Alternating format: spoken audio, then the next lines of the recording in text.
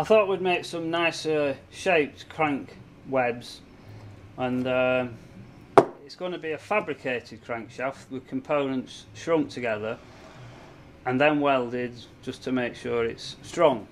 So we're going to have a 5 thou interference fit in here, and then on this side this extra counterbore is like going to be a weld prep. This is the crank pin. This is the area where the big end, so to speak, will fit. These are the two bits that are going to be shrunk fit to the crank webs. This and this is the rough contour for a weld prep. So we're going to heat this area up, which will make this hole go hopefully bigger than 5 thou, so that this piece will fit in there. And as it all cools down, it becomes exceptionally tight and rigid and fixed, hopefully forever. And then we should end up with a good open space here where we can get a good weld. So basically we've got various components and bits of shafts which I've prepared for this job.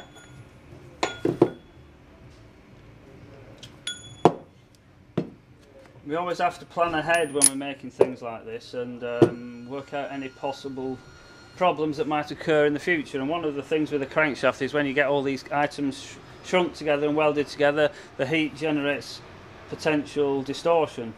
So I know in advance I want to have what we call clocking up band on here, a little area where we can set the shaft up in the lathe and clock it for concentricity.